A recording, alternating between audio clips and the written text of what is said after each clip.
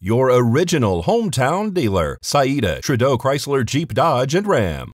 Devil's Hole pupfish are an extremely rare fish that live in the upper 80 feet of a deep water-filled cavern and sunlit shelf at the cavern's entrance, making it the smallest range of any vertebrate species on the planet. Devil's Hole is a detached unit of Death Valley National Park adjacent to Ash Meadows National Wildlife Refuge in Nye County.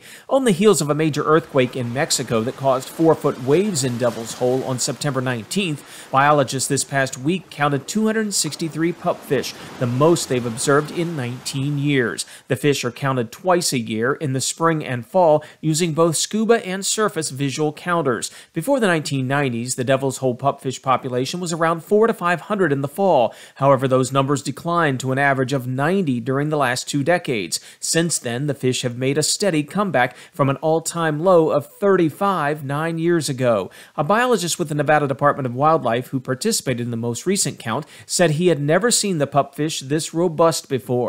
Others said the fish appeared in remarkable condition and were very active, noting that earthquake-induced spawning is a fascinating aspect of the behavior of the pupfish species. Michael Schwem, a senior fish biologist with the U.S. Fish and Wildlife Service, says the latest count makes clear that habitat conditions have changed in a good way since the lowest counts, and says scientists are excited about the future directions for research and recovery.